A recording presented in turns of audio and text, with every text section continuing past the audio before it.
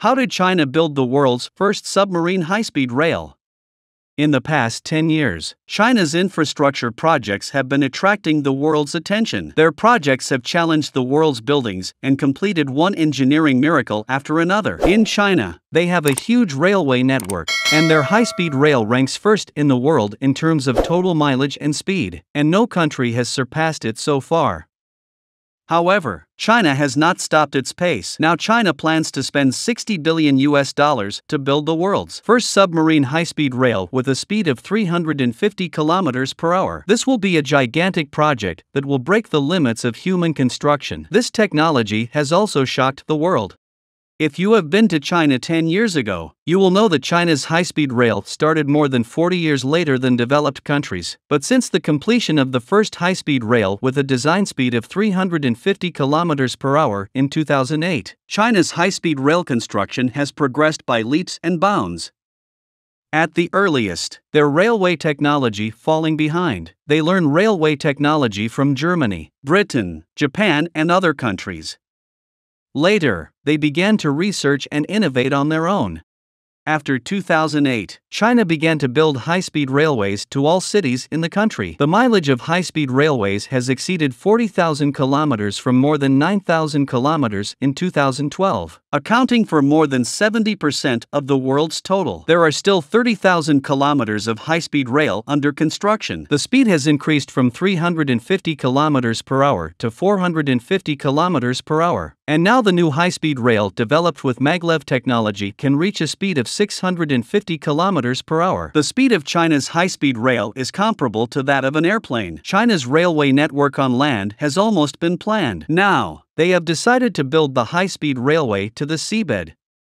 So, which city in China is this submarine high-speed railway?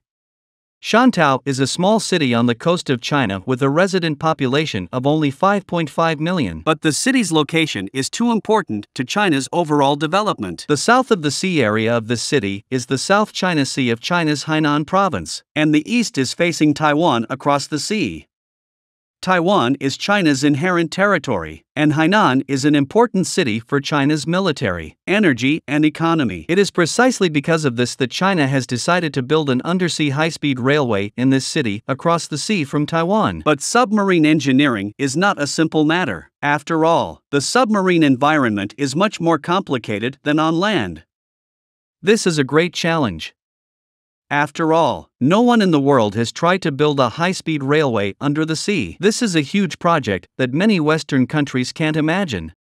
Oh, build a submarine high-speed railway. We must first build a submarine tunnel. This submarine tunnel is 9,781 meters long. It is a single-hole double-track tunnel. As a submarine high-speed railway tunnel, the design speed reaches 350 kilometers per hour, and the water depth reaches 100 meters. Many complex geological problems need to be solved to carry out construction on the seabed of the complex, coupled with the high pressure of the sea wind, the waves, the rapid flow, and many other unfavorable construction factors work together.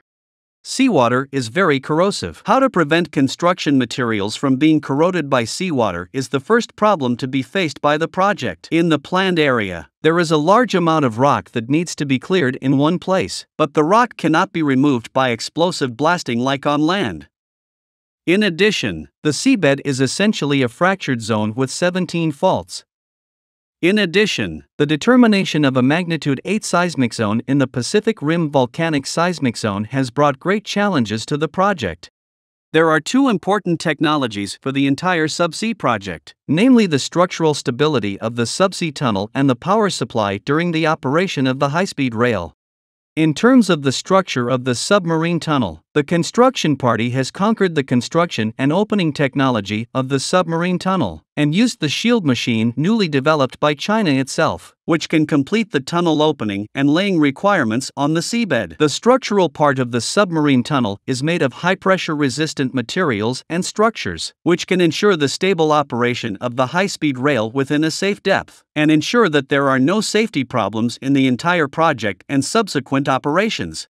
As for the problem of submarine power, tidal energy is the most abundant resource in the world. But the problem of cost and technology has always been a century-old problem that no country can solve. But now China has broken through this world problem and has used tidal energy to solve the power problem for the construction of this submarine project.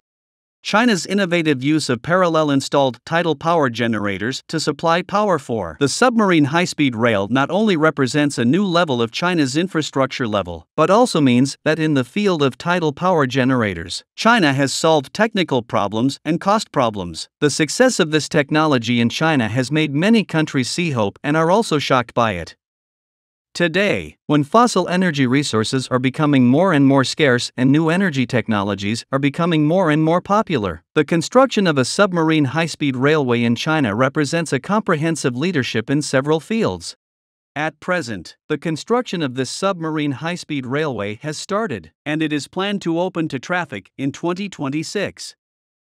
At that time, China will become the first country to realize the technology of submarine high-speed railway. China has always been a peaceful and progressive country, implementing the One Road, One Belt, One Road policy. When striving to become a better self, he is also willing to help other countries progress and share his achievements.